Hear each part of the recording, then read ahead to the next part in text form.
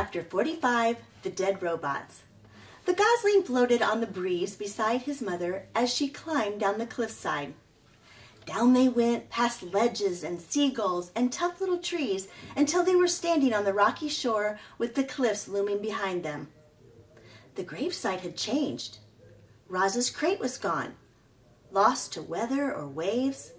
Some of the robot parts were gone too. Other parts were gritty with sand or were tangled in seaweed or were inhabited by small scuttling creatures.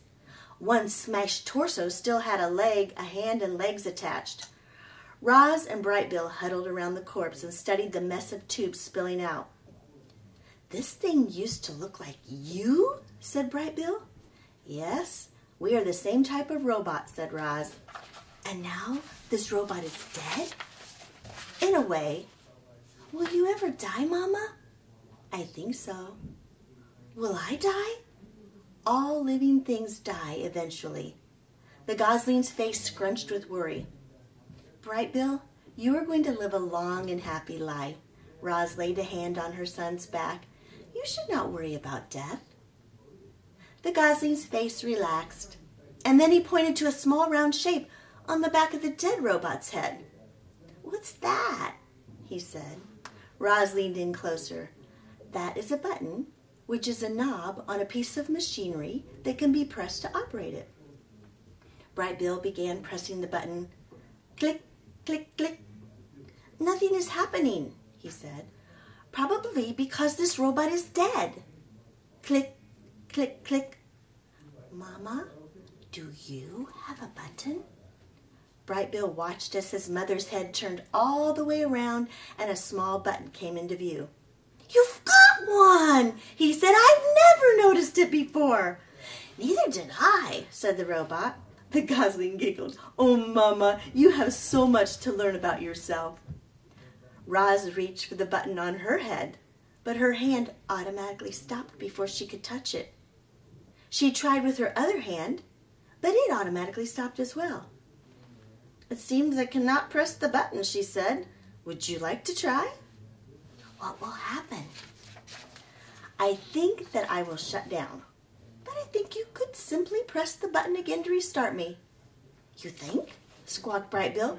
"What if you're wrong? What if you wake up different? What if you never wake up, Mama? I don't want to shut you down." Roz turned her head back around and saw that Brightbill's face was once again scrunched with worry. She knelt beside him and said, "Of course you do not have to shut me down. I'm sorry if I scared you. Are you okay?"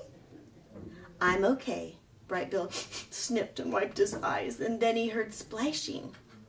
Otters were playing in the ocean. He had never seen otters before. He stared as they swam and dove and sloshed around with one another. They seemed to be having a ridiculous amount of fun, and suddenly the gosling was smiling again. "Hello, my name is Brightbill," he shouted over the waves, "and this is my mama. Her name is Roz." The last time those otters had seen Roz, they had thought she was some kind of monster. But since then, they'd heard that she was remarkably friendly and that she'd even adopted an orphan gosling. And so the otters smiled at Roz and Brightbill, and then they swam straight over and splashed onto the rocks. "Hello there," said the biggest otter. "Nice to meet you both." "Actually, Roz, we've met once before, but you might not remember me. My name's Shelley." "I do remember you," said the robot, "but I am glad to learn your name, Shelley." "You know each other?" said the gosling. "These otters were the first animals I ever met," said Roz. "They were also the first animals who ever ran away from me." "Yeah, sorry about that," said Shelley as the other otters sniffed the robot's legs. "You know, Brightbill, when we first saw your mom, she was packed in a box and surrounded by soft, squishy stuff." Brightbill's brow furrowed. "You wouldn't believe how small she looked, all folded up in there." Brightbill's nose sniffled. "We thought she was dead, but when we reached into the box, she came to life and climbed out looking like a sparkling monster." Brightbill's eyes welled up with tears, and then he felt his mother scoop him into her arms. "Are you okay?" she whispered into his ear. "I think I've learned enough about robots for today," he whispered back. "I'm sorry, Otter," said Roz, "but we really must be going." "I hope I didn't upset the little guy," said Shelley. "I thought he'd like to hear how we first met." "Brightville will be fine," said Roz, using a friendly voice, "but we have had a very busy day, and we should go home. It was nice to see you again. Goodbye." Roz turned, and with her long stride, she carried her son away from the gravesite and over to the base of the sea cliffs. "Would you like to sit on my shoulder as I climb?" said the robot. "I feel like flying," said the gosling. "I'll meet you at the top." Brightbill flapped his wings and disappeared into the sky. Roz began scaling the wall. Up she went, expertly negotiating rocky columns and ledges until she hoisted herself onto the cliff top where two young bears were waiting. "Hello, bears." Oh, chapter 46, The Fight. "Hello, bears. My name is Roz." "Oh, we know who you are," said the sister bear. Her voice dripped with sarcasm. "We're very happy to see you again." "Yes, we're very happy to see you again," echoed the brother bear. "Why do you always repeat what I say?" said the sister bear to her brother. "It's so annoying." "I was just backing you up." "Well, let me do the talking." "Fine, you don't have to be so mean about it." The bickering bears were interrupted by the robot's friendliest voice. "With whom do I have the pleasure of speaking?" "How rude of us," said the sister bear. "My name is Nettle, and this is my little brother Thorn." "I'm not little," snapped Thorn under his breath. "It is lovely to meet you both," said Roz, "but I'm afraid I really must be going." "And I'm afraid we can't let you do that." Nettle stepped in Roz's path. "My brother and I, we don't like monsters." "I am not a monster. I am a robot." "Whatever you are, we don't like you," said Thorn. "We hear you've become very comfortable on our island," said Nettle. "Now we're going to make you very uncomfortable." "Yeah, we're going to make you very uncomfortable." "Stop repeating me, Thorn." Poor Roz was in serious trouble. The bears were closing in on her, but she couldn't run, she couldn't hide, and she couldn't fight. The robot didn't know what to do, but before she could do anything, there was a loud squawk and a streak of feathers. "Stay away from my mama!"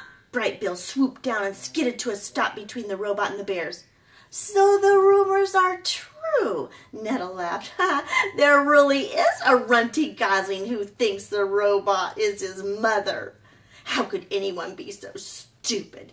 Do yourself a favor, gosling, and fly away before you get hurt." "She is right, Brightbill," said Roz. "Please let me handle this." But the gosling stood his ground. He spread his wings and hopped around, ready to defend his mother. The bears roared with laughter. Then, with a flick of her paw, Nettle sent Brightbill tumbling over the ground, over and over, until he flopped onto his back and stared up at the sky, stunned. "This is our island," snarled Nettle. "And it's time for you to go," growled Thorn. Roz made herself as big as possible. She banged her chest and roared wild, angry sounds. But the bears were not intimidated. They roared right back, and then they attacked. Nettle pulled Roz into a fierce bear hug, while Thorn clawed at her legs. The robot tried to shake free, but the bears would not let go of their prey, not this time. A cloud of dust bloomed around the trio as they thrashed closer to the edge of the cliff. All of a sudden, something burst out from the trees and onto the open cliff top. Mother Bear.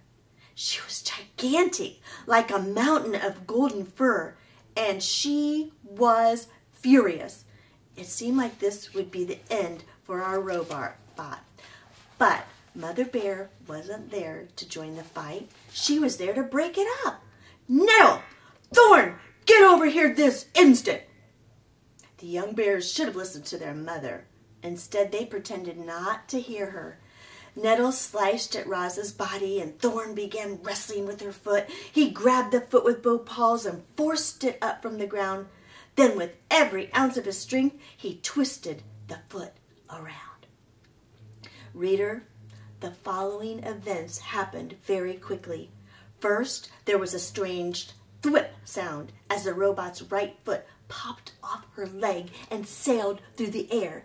Then everyone toppled over. Nettle and Roz fell sideways along the edge, but Thorn fell backward and tumbled right off the cliff.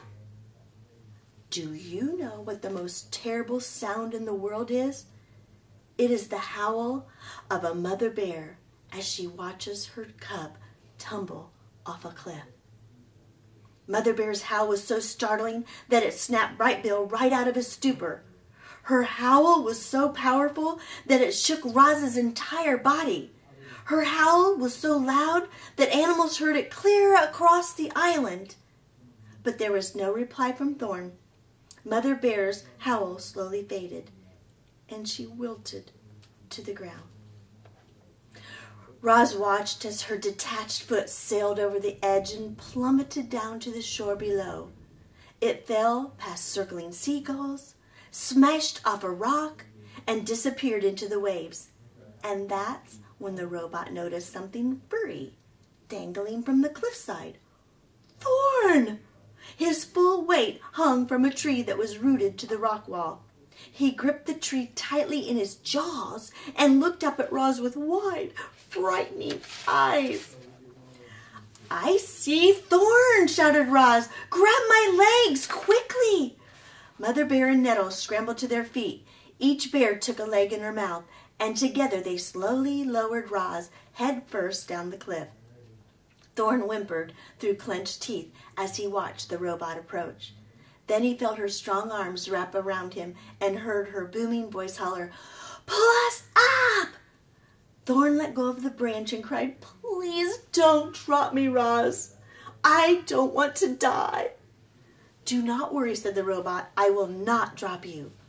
The next few moments seemed to drag on and on. Mother Bear and Nettle kept pulling on Roz's legs, and more of the robot slowly came into view until a furry golden head finally appeared, and Thorn leaped into the embrace of his family. Chapter 47, The Parade. Does it hurt? Bright Bill touched the smooth surface where his mother's foot used to be. No, it does not hurt, said Roz, but it will be difficult for me to walk. The bears huddled behind the gosling and stared at the robot's stump of a leg. Nobody understood how a foot could pop off like that, or how Roz could remain calm. Roz, I'm sorry my cubs attacked you, said Mother Bear. Sometimes they're just completely out of control. It's okay. You know how they are at this age. I can't thank you enough for saving Thorn. I promise my cubs will never bother you again. Isn't that right? Yes, Mother, said Nettle and Thorn together. The robot tried to walk. She bobbed up and down on her uneven legs, which worked well enough on the flat surface of the cliff top, but once she entered the forest, her problem became clear. The smooth stump had no grip, and it slipped around on the forest floor. So Roz tried hopping on her one good foot. She took a few crunching hops and then clanged into a tree trunk. A few more hops and she crashed into the undergrowth. I'm really sorry I broke off your foot, said Thorn as he helped the robot up from the weeds. I forgive you, said Roz. Whether she was capable of true forgiveness isn't anyone's guess. But they were nice words, and Thorn felt better when he heard them. It looks like I will have to crawl home, said Roz. Nonsense, said Mother Bear. I have a better idea. Mother Bear lay flat on the ground while her cubs boosted Roz onto her back. Then Bright Bill fluttered onto the bear's broad shoulders. And when they were safely aboard, the group set off through the forest. The robot was heavy, but she was no trouble for the giant animal. Mother Bear strolled along as if it were perfectly normal for a robot to be riding on her back. They made quite a grand procession, all walking together like that, and the procession became even grander as deer and raccoons and birds and all kinds of other animals joined in. Everyone wanted to see the mother robot riding the mother bear. The group wound its way past ancient trees and over rolling meadows and through babbling streams, collecting more and more curious animals as they went. It was the grandest parade of wildlife anyone had ever seen, and leading the way was our robot, Roz. But the parade couldn't last forever. As the sun went down, the other animals began drifting away, one by one, and when the parade finally arrived at the nest, only the original members remained. "Here we are," said Mother Bear, helping Roz down into the garden. "Now, wasn't that better than crawling all the way home?" "Oh, yes, that was wonderful," said the robot. "I cannot imagine a better ending to this day. Thank you very much." "Yeah, that was amazing," squeaked the gosling. "My friends won't believe me when I tell them I rode across the island on the back of a bear." "I'm glad you enjoyed yourselves," Mother Bear smiled. "It's the least I could do after all the trouble these two caused." Her smile became a frown, and she glared at her cubs, who suddenly took great interest in a pebble on the ground. It was late, and it had been a long, difficult day for everyone, so the bears said goodbye and headed back to their cave. Bright Bill and Roz stood in the garden and watched their new friends lumber away. And then the gosling said, "Mama, do you think you'll ever walk again?" "I am not sure," said the robot, "but I know who to ask for help. Now, go get ready for bed." Chapter 48, The New Foot. Mr. Beaver squinted at Roz's stump. I've never built a foot before." He stroked his whiskers and muttered to himself, "There are really 3 problems to solve. The foot needs to grip the ground, and it needs to be durable, and there's the issue of fixing it to the leg. I might have to consult a few friends." "Will she ever walk again?" said Bright Bill. "What's that?" Mr. Beaver was lost in thought. "Oh, not to worry. You just sit back and leave everything to me. I love a challenge." Mr. Beaver plunked into the pond and returned a while later, rolling a large section of a tree trunk. "Say hello to your new foot," he said, slapping the wood with his tail. "Hello, new foot," said the robot. "Now that's the spirit. This beauty is from one of the hardest trees I ever chewed. I just need to make a few modifications." Mr. Beaver placed the piece of wood next to Roz. He squinted, repositioned the piece, and squinted some more. With his claws, he marked different spots on the wood. And then he put his big chompers to work. The beaver chewed and gnawed and carved up that piece of wood, turning it over and over in his paws. Chit-Chat looked down from a branch and chattered through the quiet moments. "This reminds me of the time I saw a fox catch a lizard by the tail, and somehow the lizard's tail fell off and it got away, and later I saw that the lizard got a new tail, and now Roz is going to get a new foot and everything will be fine." The wooden foot took shape, and before long Mr. Beaver was standing beside a beautiful carving that resembled a boot. He tried to slide it over Roz's stump, but the opening was too small. So he scraped out more wood until it was a perfect fit. "Very good," he said, spitting out a wood chip. "My friends should be arriving any minute with the next few things we'll need." And there they are now. I'd like you all to meet Bumpkin, Lumpkin, and Rumpkin, but I call them the Fuzzy Bandits. 3 fat raccoons shuffled into the garden, dragging a tangle of vines behind them. "Good day," said Bumpkin. "Good day," said Lumpkin. "Good day," said Rumpkin. You might already know this, reader, but raccoons have very nimble hands, and the Fuzzy Bandits use their skillfully tie those vines around the robot's leg and around her new foot. The vines caught nicely on all the dings and dents and scrapes. Once they were tied good and tight, Mr. Beaver threw back his head and hollered, "Trunk tap! We could use your assistance!" There was silence. And then 3 quick taps echoed down from the forest canopy. "Ah, that'll be him," said Mr. Beaver, smiling. A very handsome woodpecker swooped into the garden. "You called?" came the woodpecker's musical voice. "Indeed I did. Everyone, this is my woodpecking pal, Trunk Tap. Now, Trunky, we need some tree resin, the really sticky stuff. Can you help us out?" "Of course I can," said the woodpecker. "You've got a perfect pine right here."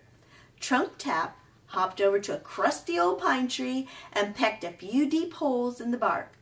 Thick, syrupy resin began oozing down the trunk. Mr. Beaver scooped up handfuls of the resin and smeared it all over the wooden foot and the vines until everything was glistening with stickiness. And when the resin dried, a short time later, Roz's foot was finished. "This is wonderful," said the robot as she strolled around the garden. "I am as good as new." Mr. Beaver and Trunk Tap and the Fuzzy Bandits went away feeling pretty happy with themselves. They'd done a very nice thing. But it was the first wooden foot any of them had ever made, and within a few weeks the vines were coming undone and the foot was sliding loose. So they returned, determined to get it right. They found even harder wood and even tougher vines. They experimented with resin, heating it by the fire, letting it boil and thicken until it became an indestructible glue. They kept tinkering with their design until finally Roz had herself a wooden foot that she could rely on. Huzzah! Mr. Beaver rapped his knuckles on the new and improved creation. "I knew we'd get it right." Roz moved slower than before, and she had a slight limp, but she was back to her old self again, and that was a relief to everyone, especially Brightville.